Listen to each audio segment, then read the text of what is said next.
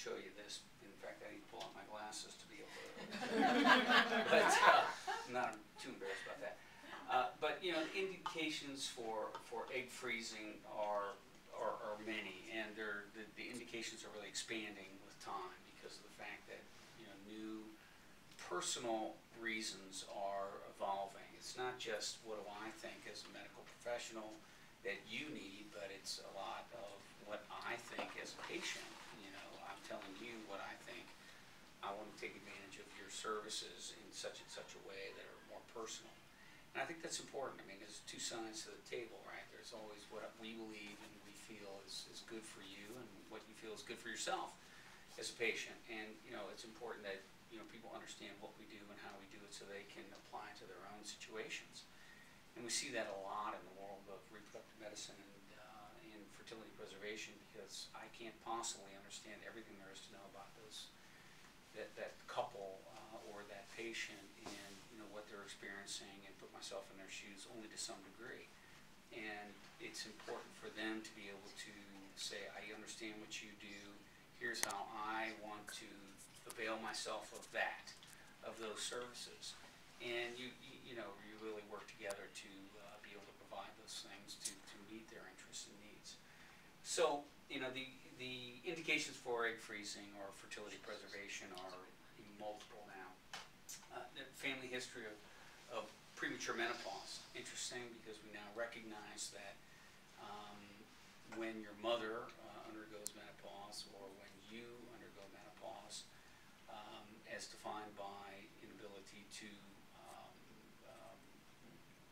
you know, have reproductive function because of loss of eggs, then we recognize that has implications for your kids, and we recognize that you know, this now, if you're someone in your family, mother specifically, underwent premature menopause, and that's going to influence what you are likely to do, and also it's going to have implications about what your interests are for future fertility. You know, if you're not married, don't have a life partner, if you're pursuing career or educational goals, I mean, these are different things. People delaying childbearing for various reasons, personal reasons again. You're not financially ready to have children, but are interested in future fertility, again, similar vein of just personal interest. You're not prepared to have a second child. I mean, I see this a lot in different ways where, you know, gosh, I have diminishing fertility capacity now based upon certain evaluations that we can do to estimate patients' reproductive potential. And then projecting forward, gosh, I want to have 3 kids, you know, but yet right now my capacity for fertility preservation is limited, or for fertility is limited right now. What about 3 years from now, or 5 years from now, when I want to have that second or third child? It affects how you think about things. Cancer, of course, which is what we're going to specifically talk about more. But you know, other medical conditions that you don't necessarily think about, like endometriosis, severe advanced endometriosis, where the looming probability of hysterectomy, for example, is a real concern. Certain autoimmune diseases, severe lupus, rheumatoid arthritis, some of these things not necessarily so common, but those patients do get chemotherapy, and that does affect fertility potential. You know, even if it is, you know, low-dose methotrexate, for example, for a period of months and months, it does affect ovarian function. So, and you know, this is a big one down here at the bottom that you can't read, and I'm having a hard time standing here, but it's diminished ovarian reserve at a young age. We see this a lot. I mean, diminished ovarian reserve is a real problem that we often find surreptitiously, and you know, by other incidental evaluation. They're getting an assessment of some uterine abnormality that was found on examination, and lo and behold, you assess the ovaries and discover that this young patient doesn't have very many eggs. I mean, we just saw that today. It happens all the time, and you know, that's a life-changing thought that someone who's, you know, 25 years old, thinking, gosh, why would I be even considering fertility? And next thing you know, you're telling them that they don't have very many eggs that you just by chance found, and that's just a genetic factor. It happens literally on a daily basis. And, you know, partly, obviously, that's part of our population of patients that we see that are having problems, but, you know, now that we see just general gynecology patients, we see it even in this population, and it's amazing. It's like the guys who just out of the blue come in with low sperm count. Same thing. These women come in with low egg count, didn't know the difference, had no clue, or they find it by accident because they have irregular periods. Very common presentation. Irregular periods. Why? Because they have diminished number of eggs. We see this all the time. Another indication to preserve fertility for the future. This is an impossible slide to see, so I'll just try to describe it to you, but it is, you know, the different strategies for preserving fertility, and it just describes egg freezing, embryo cryopreservation, ovarian tissue cryopreservation, and also using Lupron, or what we call GnRH agonists, to reduce the damage that chemotherapy can have to ovarian function. We'll talk about that more, but those are really the four main things of how do we manage, in general, fertility preservation.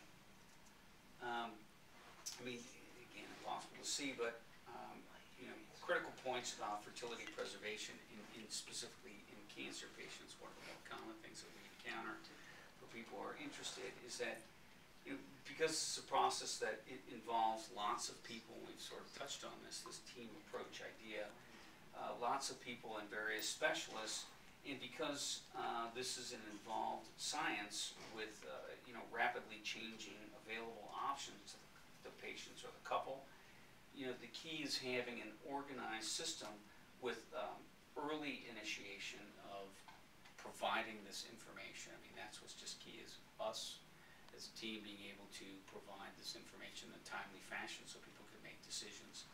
You know, everything from how do you go about this process of fertility preservation to, you know, what are your options and choices, what are the costs, I mean, everything. And it's an involved conversation. I mean, it's no less than an hour to, you know, discuss these things, because there's just a lot of things that have to be reviewed, you know, when oftentimes in cancer patients there's other things on the mind. In young patients, the information is overwhelming. I mean, it just becomes sort of what you're describing when the doctor comes out and, you know, your husband's had a mastectomy. It's like, why are we discussing now my daughter? You know, in getting into that whole conversation, it's just a shock, and it's a shock to the system for these patients to, you know, be told one day that they have breast cancer or some other type of hematologic cancer, or, you know, some other significant issue, to say, you know, now I have to think about, you know, am I going to have babies? It's a lot, but it requires then just taking a step back, sitting down, discussing that stuff. And if you can do that in a rapid fashion, it's just invaluable. You know, I mean, this just is a slide that describes a study wherein they just basically are saying that, you know, cancer chemotherapy, the traditional cytotoxic cancer treatments that you all know about, I mean, it affects ovarian reserve, period. I mean, unfortunately, these studies often use amenorrhea, absence of menstrual periods, as the indication of fertility reduction. So I don't have periods there. In other words, I'm already menopausal, you know, related to ovarian, the chemotherapy. You know, that's the far end of the spectrum. You know, we see patients that just have diminished number of follicles and eggs, and, you know, that is a significant reduction in fertility. They don't have to be completely menopausal. I mean, that's sort of obvious. So using that sort of extreme example as the benchmark for, you know, chemotherapy causes, you know, 30% of patients in some studies, or 50% in other studies, to have amenorrhea is unfortunately not addressing the real issues. That, look, I mean, they may have tons of follicles and eggs. They're going to have less after these treatments, radiation, chemotherapy, surgery. I mean, and they may try to do things to reduce that, but you know what? It will affect the ovarian reserve. and it may affect it so badly that they're now menopausal. It may affect it to the point where, you know, it's just a reduction in from what they had before. I mean, this is why it's so important to understand, where does this individual stand. If they are already on the low end of the spectrum with regard to ovarian reserve, they undergo chemotherapy, they're going to be absolutely menopausal and amenorrheic. If they have polycystic ovaries at the beginning of the chemotherapy, well, they're going to be reduced, but yet they may still be in a better place, you know, relative to the other person. You know, you can see it's this relative reduction in fertility potential based upon where they start, and that's really the critical thing that we do. First and foremost is to try to find out, where is this person on that spectrum of ovarian reserve? Are they already diminished before they even get into it? That's a whole different scenario than a person who's got polycystic ovaries who fares better. Studies that you read out there don't differentiate that, and we shouldn't be feeling good about something that says, oh, you only have a 30% chance of, with this particular chemotherapy regimen, we shouldn't feel good about your 30% chance that you're going to be infertile. I mean, that's just not true. It's always higher than that, and the same goes with guys who are getting chemotherapy for testicular cancer. They generally have testicular dysfunction anyway. But chemotherapy will, period, affect the ovarian reserve and ultimately the fertility. And it just depends on where they are on the spectrum before they start. This is a blurry slide, but it's tough to read anyway, but I'll just review it. You know, discussing these things is always very helpful for the people. People generally, the patients, know this is a problem, and this just basically says, did you know chemotherapy causes sterility? 75% of patients who were cancer patients, 75% sort of had this idea, yes, it does cause, quote, sterility. And, you know, 25% didn't really understand that, and hadn't really thought about it, perhaps, whatever the case may be. Have you heard of fertility preservation before? And amazingly, this seems high to me, but roughly 50% had heard that fertility preservation was an option or a thought, and in just even knowing that vague question, and 50% didn't even recognize that this was a possibility. Have you thought about this topic? And you know, 15% had thought about it a lot, 33% had thought about it somewhat, and 25% or so a little, and the rest not at all.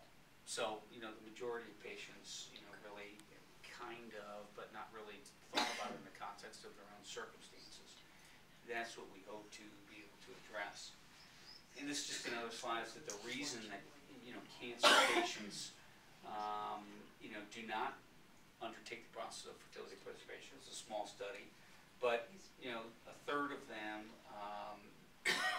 well, we'll say that 40% or so did not do it because they just didn't have any information about it, and they just didn't really understand it. And you know, they thought, a third of them thought, well, it's just a hopeless situation, and you know, why bother idea, which is tough, and I'm sure you know the people involved in oncology see that all the time. And you know, 10% you know, were concerned about delay, that fertility preservation would delay the treatment. Obviously, we're trying to work around that with you know, getting involved in early time frame. And you know, 15% you know, thought that it might influence their prospects of survival for the cancer treatment, that it might have a negative impact. Obviously, that's not true, but you know, it's just a lot of misinformation or no information, unfortunately. You know, this just is a diagram of sort of the typical idea that, hey, the oncologist is the one who initiates this discussion about fertility preservation. And I think this is sort of an old school algorithm, because in my opinion, it's whoever makes the diagnosis and gets the piece of paper that comes from the biopsy, which is often the radiologist. That, you know, in today's world, the diagnosis is made by the surgeon, who does a biopsy and finds the cancer before they get to the oncologist, or the radiologist now. So many of these biopsies are done in the radiology center for the breast cancer specifically, and a lot of times they're doing a mammogram, they see a problem that's highly suspicious, they call the surgeon or whomever and say, the oncologist, say, look, we want to do a biopsy on your patient that you referred. They do it. The doctor is sort of the referring physician is a secondary influence, and then the point of diagnosis is at the radiology center. And to me, those are the people who would potentially broach the subject with the patients and say, look, just throw it out there. You need to discuss it. Don't be heavy-handed necessarily in the discussion and start getting into all these complex things. Just say, look, you ought to be talking to these people, and you ought to be considering this if it's a patient who is in a reasonably young age to have that discussion at least. And that's all we think, and that's all that I think is important, to say, look, just give them the information to say, hey, go talk to these people, or somebody that's involved in the world of reproductive medicine. Because in this particular diagram, it's kind of down here at the bottom, speak to the fertility specialist. But again, I mean, so many times I would get a call on Friday afternoon saying, I'm starting chemotherapy next week. And you just can't do anything for those people unless you can talk them into delaying the process, which they naturally oncologists and people are just reticent to do, and understandably. But it's like, well, when did you find out about this diagnosis? Well, 2 months ago when I was getting an MRI or blah blah blah. It's like, well, that was the point at which we could have intervened and done a lot of different things. So that's what this sort of paradigm shift, I think, is important to say. But this doesn't. The onus shouldn't necessarily always be on the oncologist. Sometimes they are the primary source, especially for other things like hematologic cancers.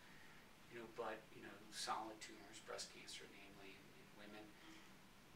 A lot of it is the radiologists and surgeons who are getting again the piece of paper or the suspicion based upon a biopsy, or they're getting the information that says here's the diagnosis. And now we need to have this discussion before you even go down that road.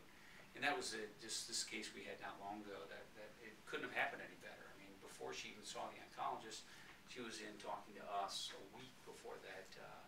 It allowed us to say, look, if it works with your treatment plan, here's what we can do to make this happen.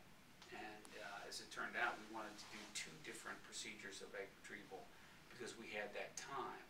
But based upon other information that came in from her breast cancer diagnosis with staging and whatnot, they moved it up a month. We were able to get 1 procedure in, which is fantastic.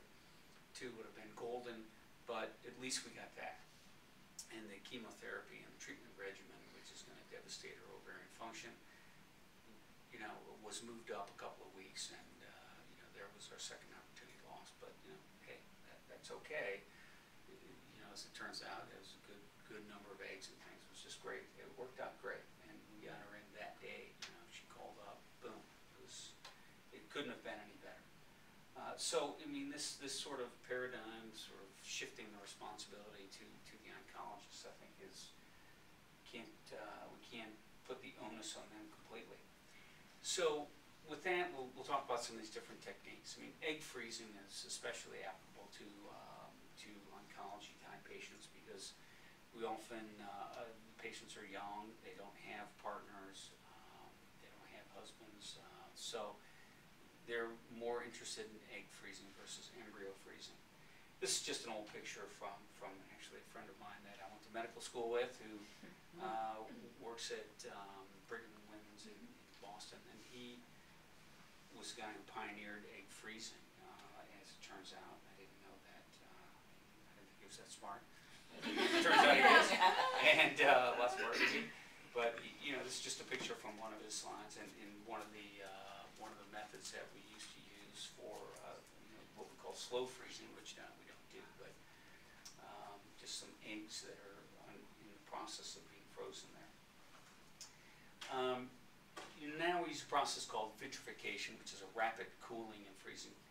And as it turns out, this just shows from 2008 some of the success rates, which are really impressive. impressive to me, and it basically says that frozen eggs that survive the thaw, roughly 95%, it's just a massive improvement, and that was 4 or 5 years, 6 years ago, and it's just as good now. I mean, this was early information, but roughly 75% of those thawed eggs that survive, 75% of them then fertilize, and roughly 35–40% will implant, and the ongoing pregnancy rate is 60%. I mean, that's just amazing. I mean, that rivals anything with respect to egg donor or young, healthy patients that with a fresh embryo transfer. I mean, it's just impressive. And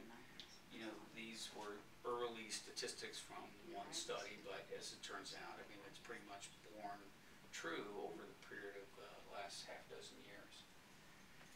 So it's an effective tool. Embryo freezing is another option, and of course, if the patient has a sperm source, whether it be sperm donor or a partner or husband, whatever the case may be, embryo cryopreservation is the preferred method. It's tried and true.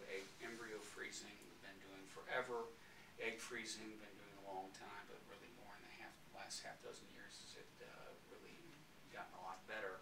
Embryo freezing is tried and true for 15 years or 20 years or more. And this just shows that the impact, one of the reasons is premature ovarian dysfunction that I described, patients with low reserve, patients with a family history of premature menopause. I mean, it's a very effective method of preserving current and future fertility for them. And this just shows how the fertility declines over time and age, and miscarriages increase, overall leading to a lower live birth rate. Embryo cryopreservation or freezing can be an effective method to combat that. This is just a cool picture that shows how we freeze it. We'll get to see that again here shortly.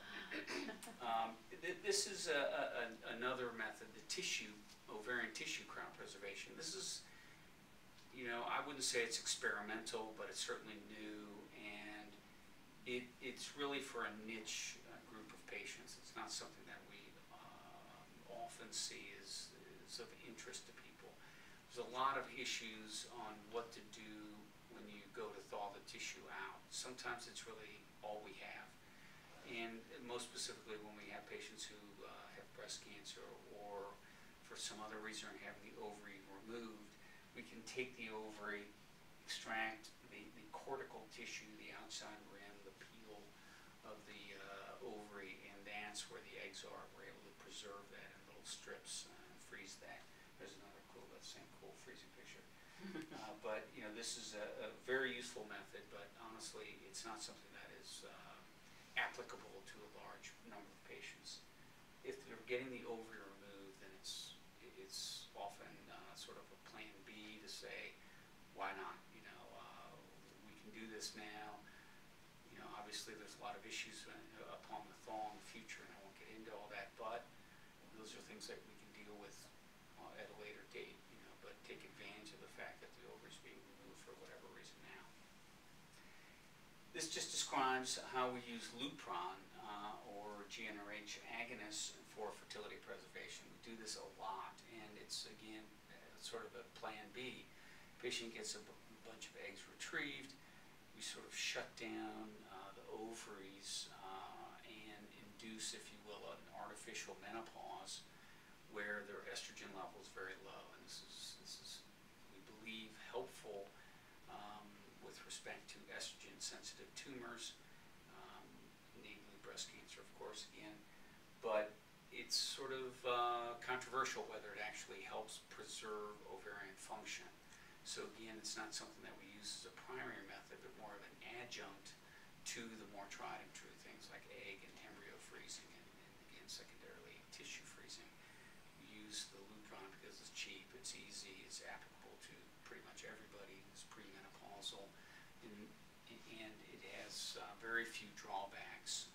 Question is, it's debatable on how effective it is to actually preserve eggs, which is the primary goal. that said, we do it a lot because it's just easy, and the patients may perceive some benefit with respect to the breast cancer and estrogen receptor tumor, estrogen receptor positive tumors. So that's the last of the preservation techniques that we have. So